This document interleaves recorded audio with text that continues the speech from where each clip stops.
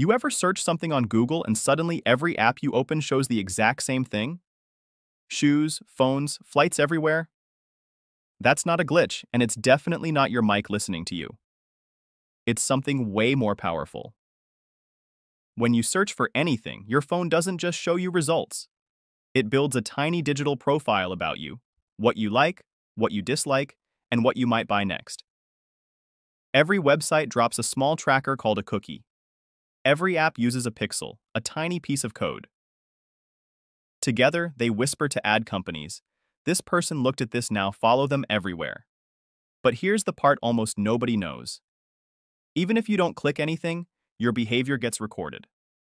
How fast you scroll, where you pause, which products you stare at for half a second. Every tiny action gets fed into an AI model that predicts your next interest before you even realize it. So no, your apps aren't spying on your mic.